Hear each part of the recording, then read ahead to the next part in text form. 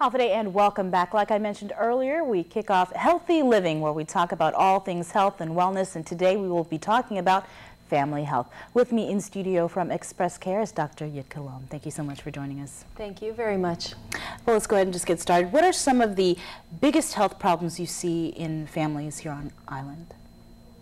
Well, I think we have to put diabetes, hypertension, and high cholesterol up there along with obesity. These are all lifestyle problems that we're seeing on Guam. Our food is very delicious and rich here, and sometimes people don't get quite as much exercise as they need. And then there's a strong genetic component, so those diseases tend to run rampant on the island. And what do you recommend? I guess since you said diabetes is probably the biggest illness here, what do you recommend for people? Right. I try to tell people to think back to their ancient ancestors, to the lifestyles that they led, because at that time they were very healthy, powerful people. In the ancient days, they would be exercising a lot because they had to, work hard to get their food. They would be eating a diet that was rich in plants, in vegetables, and in fish, rather than the processed foods that we are eating these days. Do you see more skin problems on Guam because of our climate, and how do you best protect yourself from the sun? Well, on Guam, one of the most common problems that we see with skin are fungal or yeast infections of the skin, such as the local name Jaff. Nice. A lot of people will complain about that, little white spots on their skin.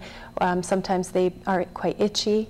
And or even ringworm, and quite a lot of local people will believe that this is due to a hygiene problem. Right. It's not necessarily. It tends to be because people are perspiring a lot, yes. And the fungus will land on the skin and then create a rash. So in ringworm, the rash will be kind of red and irritated, whereas in the typical Jaff, or the medical name is Tinea versicolor, in that condition, the skin will become pale with white dots, pinkish color sometimes.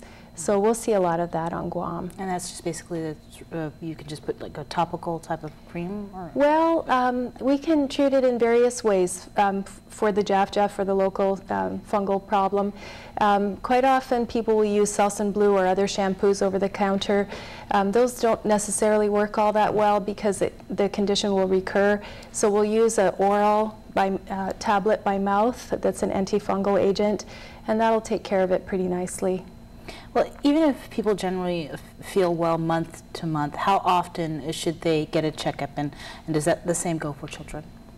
Well, it would be ideal if people could come in for an annual health exam once a year. That's to check for new conditions that may have come up in the past year for them, particularly if they're over the age of 30, 35. For ladies, of course, we ask that you get a pap smear every year to check for cervical changes or infections.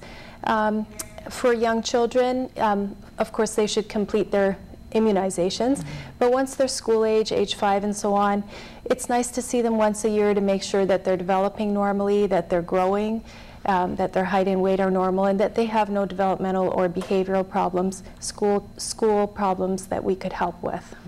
For our viewers out there who aren't familiar with Express Care, it is a unique clinic because it really offers a wide range of treatments and is conveniently located within a shopping center. What makes your establishment more efficient than some of the others that we have here on Guam?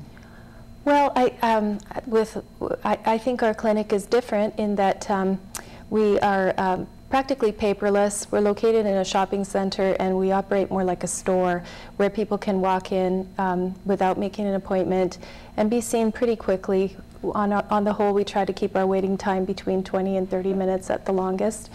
They can come in for very minor complaints like a TB skin test, or for cough, cold, sore throat, and all of that, for a physical, or they can also come for cosmetic services that are not offered elsewhere on Guam. Some of the treatments that we offer are laser hair removal and services to improve your complexion. Okay, well, we're going to take a quick break, but we're going to take your questions after this.